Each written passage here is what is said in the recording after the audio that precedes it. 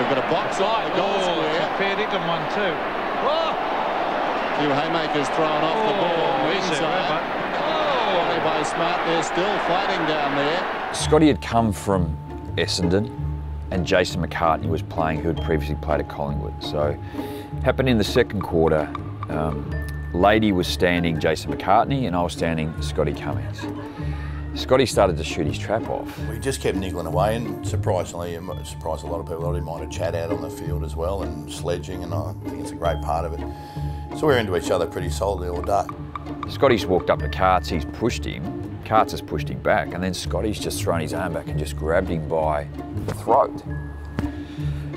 That's when I said to myself at the time, well, here's this bloke who's been at the club 2 minutes, thinks he's black and white through and through, you can have some. So that's how it got started. I know who started it, and it wasn't me, and it wasn't Jamo. It was Brendan Lade, and this is why I have an issue with Ruckman, this is why I don't trust him. Because Lady Jamo and I were at each other, and Lady sort of snuck in behind me and said something to Jamo that he's made him turn around and his eyes just pop out of his head, and I saw some steam coming out of the nose, and he thought I'd said it, and then it was on. You're saying I got blamed for it? Well, now Scotty, if that's you, you're lying. I did not start it, I ran away from it, I can't fight to save myself. And we've got a box off the goal square. Fair dinkum one too. Oh! A few haymakers thrown off the ball. Inside. By Smart, they're still fighting down there. Cummings and Jameson. Haymakers getting thrown everywhere. Poor old Scotty, I don't think he didn't swing one, and Jamo landed quite a few. Well, I remember just Scotty ducking a fair bit. I don't reckon he actually really swung a punch. Rod sort of had the momentum in that one. Yeah, I don't think Scotty made his professional debut in boxing that day. I think he just covered up pretty quick and it would have been all over. It was a boxing match. Look at this. Unbelievable.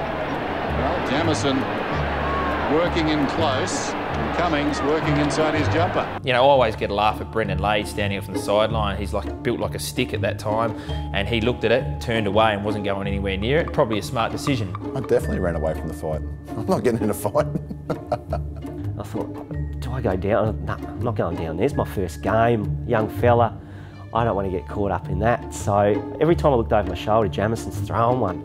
Murph, who was the goal umpire down that end, and they don't normally do much. They just sort of sit back and turn a blind eye to it. He's watching it. Every time I looked around, nothing was happening. I mean, obviously there was a scuffle, but there was no fists being thrown. Every time I look around to see what's happening down the other end is I think there was the three times that Jamo lands, or at least tries to land, a punch. And amazingly, every time that he did that, it was like he almost knew I was not looking. So not till I got home that night, I thought, I've just missed 3 punches here, you know. Reedy phoned me Monday morning and said, I think we can get you off this. And I responded inappropriately and just said, there's no way, Reedy, it's what made it funny. I had to sit in there and the tribunal was sitting up in front of me and they said, well, tell me the events of how it happened. And so I started just saying, oh, look, I was fending him off, I was pushing him away, he was coming at me, and all three were just sitting up there, with their hands in their head like this, with it down, just sort of looking through the tops of their eyes, just shaking their head. And in the end, I ended up getting 3 games for attempting to strike, so not the ideal outcome.